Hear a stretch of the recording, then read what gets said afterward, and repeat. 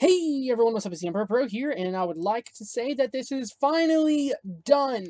Look at all of this insane amounts of code, but this is by far the coolest update for the quest script. Plus, it comes with an easy system now that I'm going to try to use to make sure that you don't have to replace the script with brand new functions every time. So this is going to be the third and final type, I hope. That way, future updates, will be simple to do. You don't have to edit all your events again. Yeah. Let me go ahead and show you exactly what this is. Seriously, guys, this is the coolest thing ever. You can't access quests yet because we don't have one. Now, let me show you something.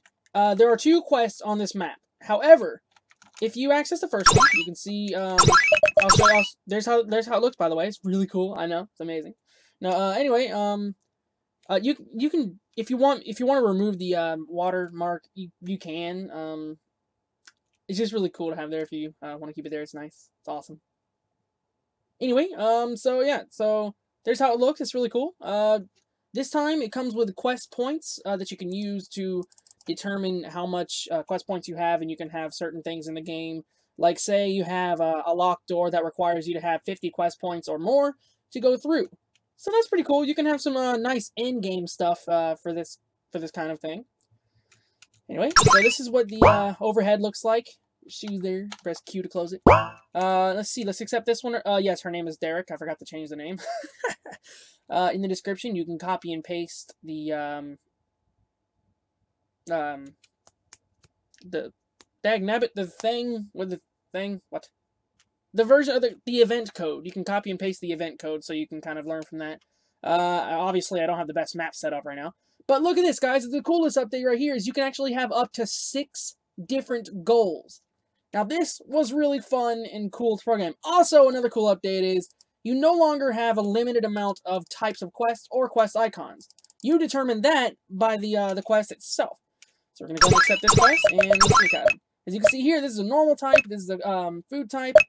The minimum level and the maximum level. Whether it's expired or not. Here's the location. Here's all 6 of the things. And now, if you look at the window here, it expands based on well, it appears to expand. Actually, the entire thing's one giant window that covers the entire screen as much as it can. But yeah, it's really, really cool.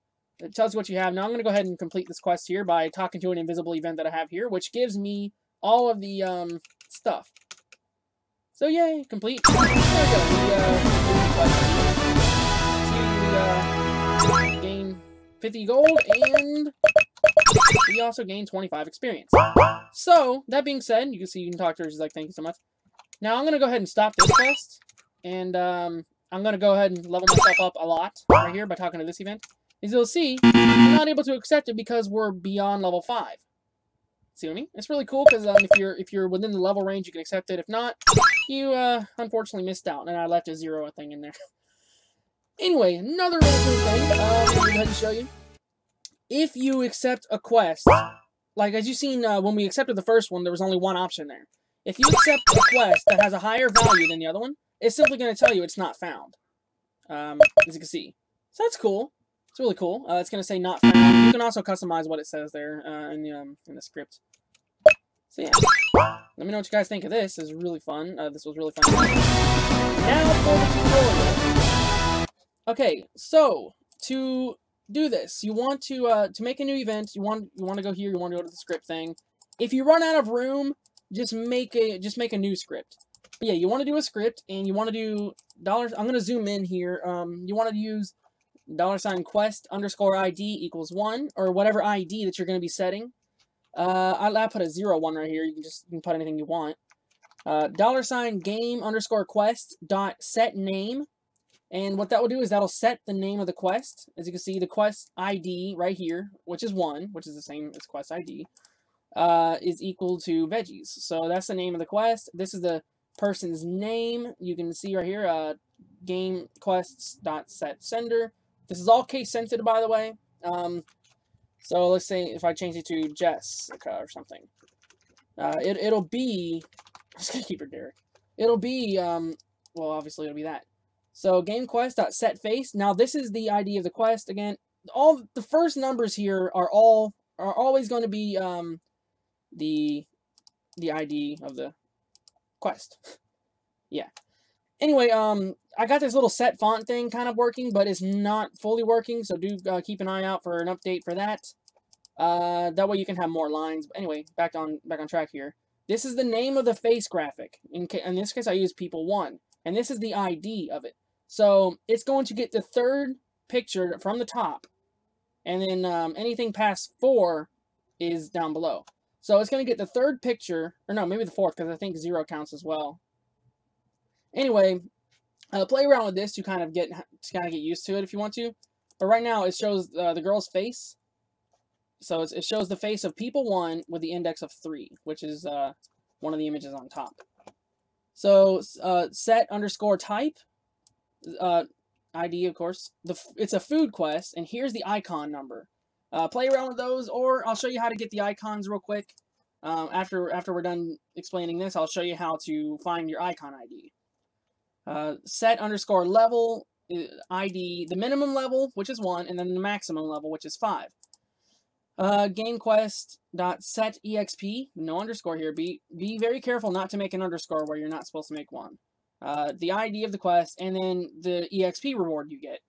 Set gold, and then the ID, and then the amount of gold you get. And here's the item. In this case, I use sample. But the item, again, you still have to use events to actually give those, but don't worry about that. I'll show you exactly how to do it. Super easy. So yeah, set item, set gold, set EXP is how you do all those. Set location. This is the location, of course, the ID. The location of the quest. Like where it's at, or where you need to go, or whatever you want to do like that. Right now, I kind of only have where it's at. Because, you can kind of say where to go in the description. So yeah, set expired. Now, if you're on a quest for too long, like you have to do this through events, of course. If you set this to true, the quest will expire. And, yeah. And if you want to... Actually, you know what, do look out for an update for the expired thing, too, because it's not gonna work out too much, or it's not gonna work properly right now. So do keep an eye on updates for that as well. Let's see, set DESC ID, and this is the description. It can be up to 4 lines for now. If you had font size 18, it can be up to like 5 lines.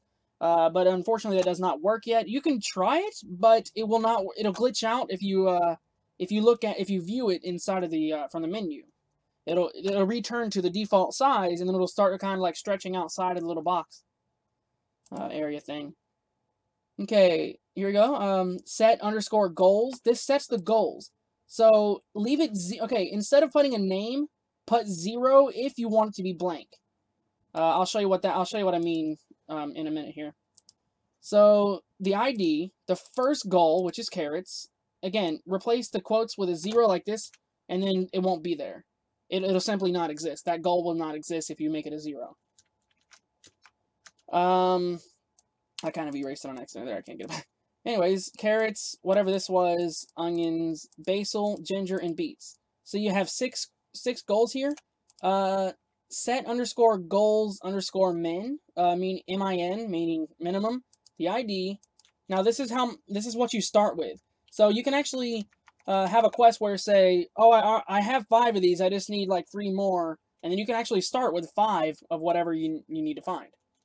The game quest.set goals max. This is the maximum that you need. So again, the first one is an ID, and then all these right here are the maximum. See, number 1 would mean carrots because carrots is right here.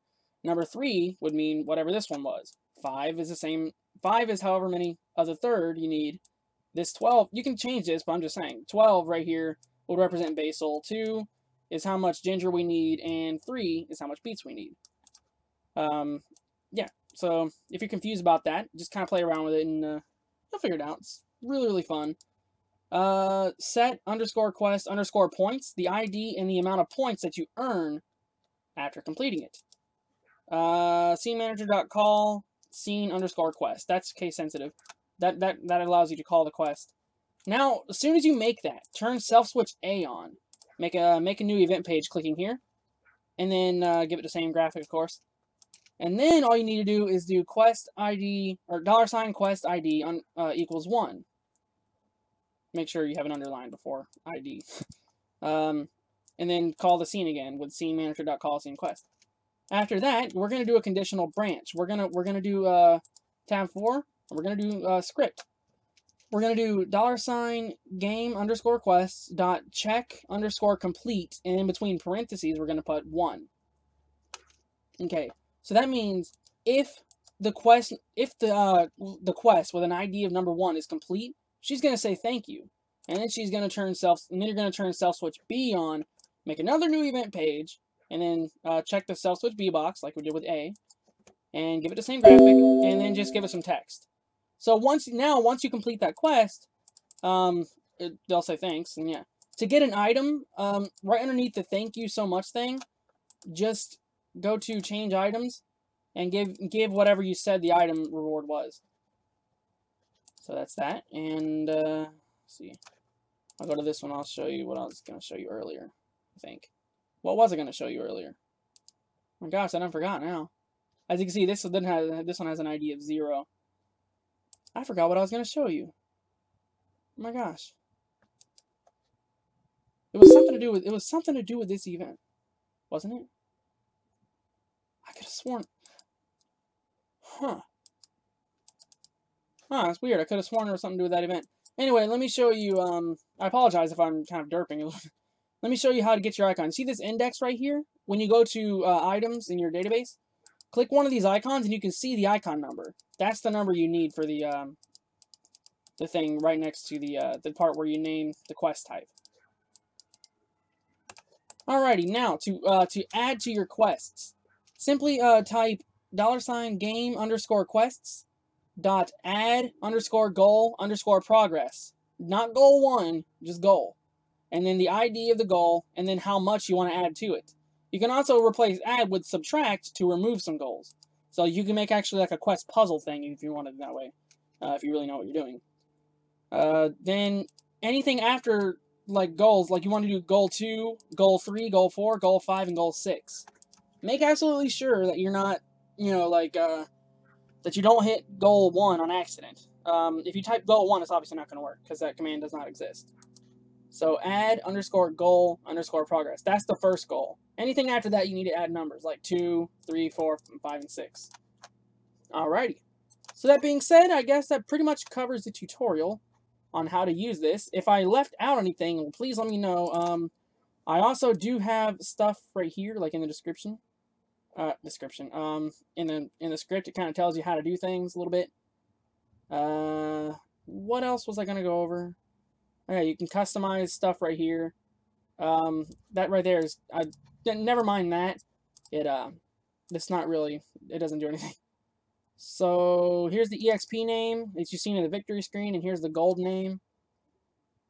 Here's the error message, like not found, like when a quest, if you unlock a quest that's higher, than whatever other quests there are, it's going to tell you not found, and that's also going to give the player a nice little hint that, oh, okay, there's some quests that I passed up. I got to go look around. So that's nice, and that's cool. QP is the name of the quest points. You can customize that if you want to. And, yeah, here's the music effect that plays. You can change the volume and the pitch of it right here. And I guess that about covers it. So I thank you guys so very much for watching, and I'll see you all later.